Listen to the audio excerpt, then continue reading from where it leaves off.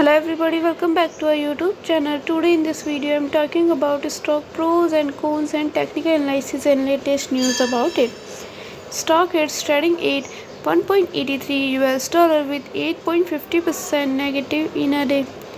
We can easily see stock was volatile for a day. The volume of stock was recently not all time high, so the fundamental stock is not better for today. Before buying and selling the stock, please consult your financial advisor. Today's video is done. Thanks for watching. Please subscribe my YouTube channel and like the video, and also comment or related queries.